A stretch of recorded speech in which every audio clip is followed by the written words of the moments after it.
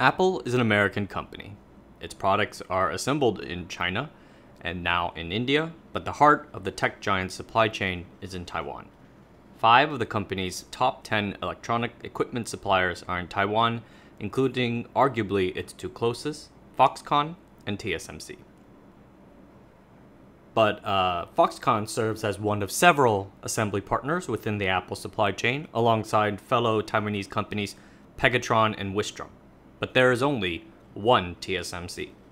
TSMC is the sole supplier of one of the most important aspects of the Apple strategy, its device semiconductors. In this video, I want to chronicle a beautiful relationship, one that made Apple a trillion-dollar company and put TSMC on the cutting edge of semiconductor manufacturing. Steve Jobs unveiled Apple's first custom semiconductor chip in 2010 with the A4 in the first iPad.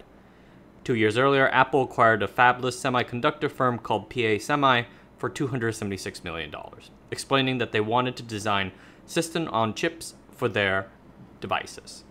The Apple A4 was the first result of that effort. That first Apple A4 chip was fabbed at Samsung Foundry. Samsung had also provided the microprocessors for the first iPhone, the 3G, and the 3GS. They also provided several other critical components for the iPhone, like, the screen. So it seemed logical that they would take on the task of fabbing Apple's first custom-designed SoC. But Samsung Electronics' entry into the mobile phone industry chilled the relationship. And then things got colder when Apple sued Samsung for intellectual property theft.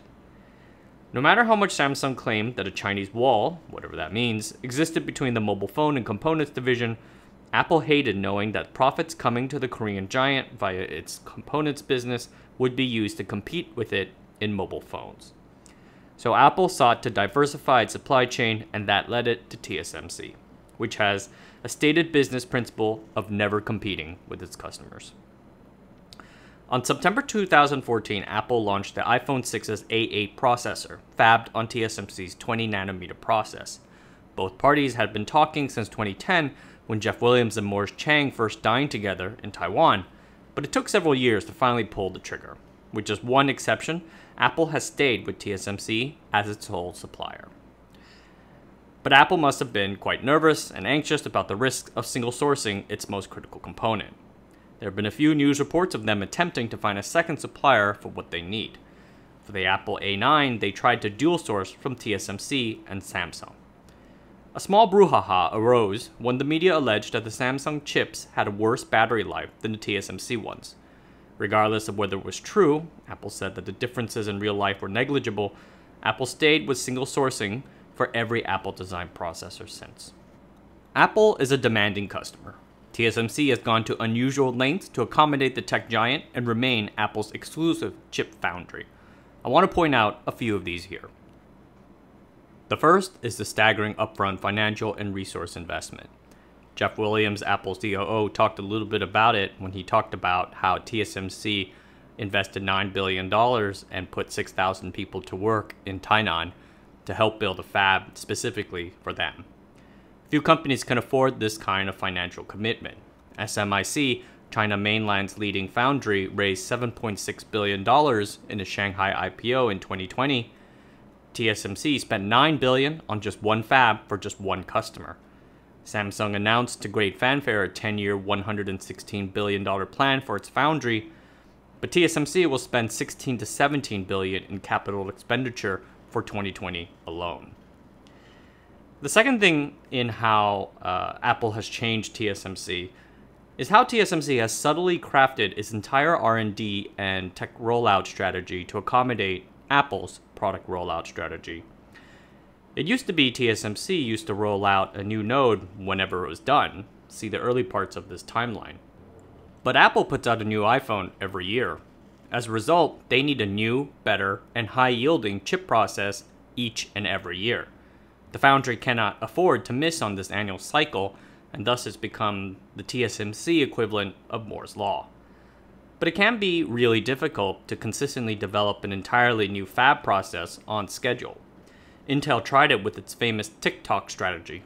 It has nothing to do with the social app, where it attempted to come up with a new node process roughly every 18 months to 2 years. And it worked.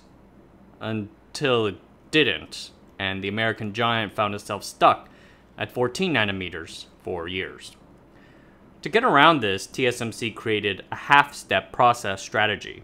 They take an incremental 10 to 20% performance or power improvement each year, rather than a more ambitious jump every 2 years, a la the Intel TikTok strategy.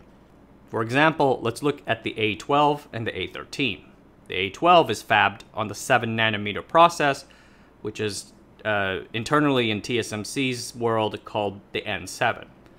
7 nanometers, by the way, same as 14 nanometers, and pretty much anytime anyone says nanometers in the process world is a marketing term and is not correlated to any actual physical dimension on the chip, which is why TSMC refers to it as N7, N7P, N5, etc. on their calls.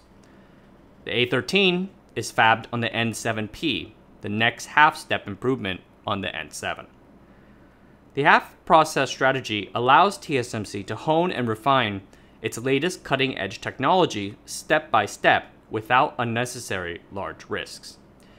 EUV, for example, I talked a bit about in another video of mine. When it came to using this unruly new technology, TSMC progressively dipped its toe little by little.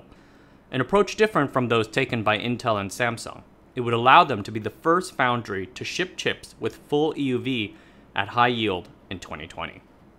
This reliability, predictability, and learning through iteration is ultimately more important than shooting the moon on risky new technologies.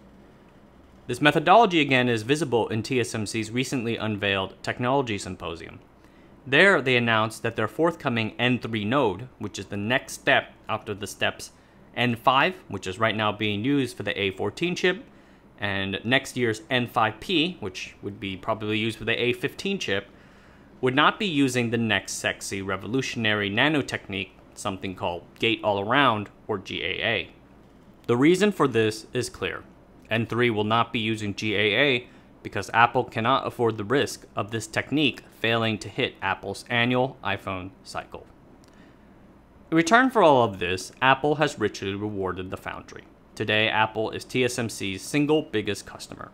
In 2019, Apple represented 23% of TSMC's annual revenue, roughly about $8.2 billion.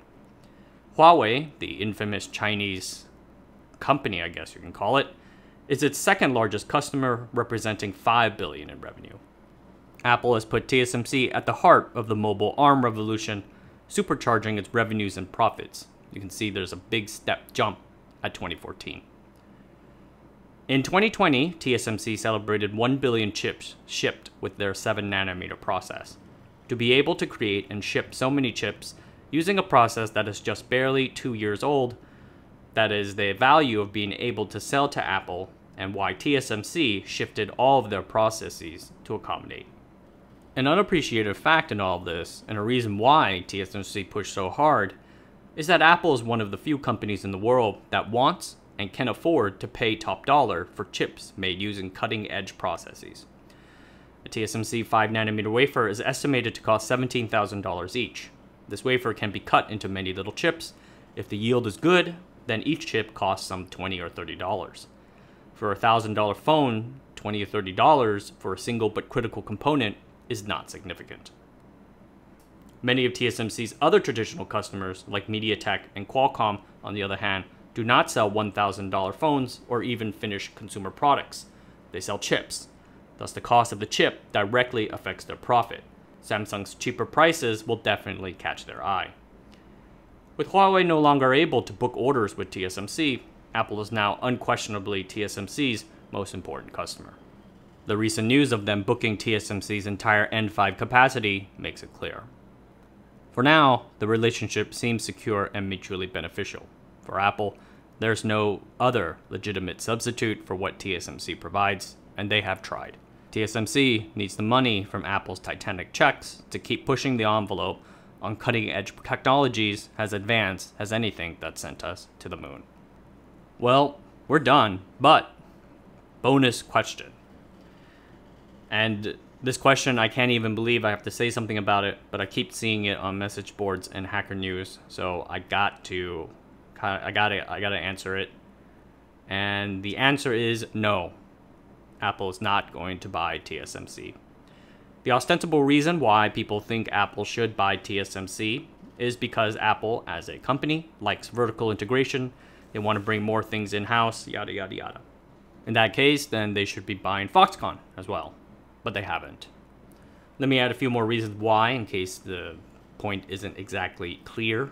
First, Apple doesn't have the money. TSMC's market cap right now is $389 billion. TSMC is the 9th largest company on the listed stock market right now by market cap. It's around the same size as Tesla, Visa, and Nvidia right now.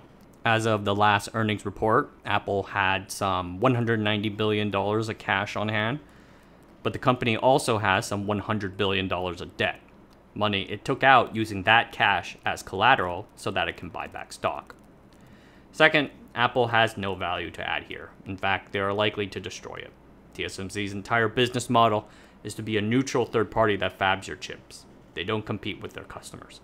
Apple buying them would destroy this entire value proposition, and it would be like setting on fire so much of the $400-some billion you just laid down to buy this company. Last, and most importantly, TSMC is Taiwan's flagship company. Taiwan is literally in the company's name. The Taiwanese government will block the transaction. They will block the transaction even if the attempted buyer is American, a critical Taiwanese ally.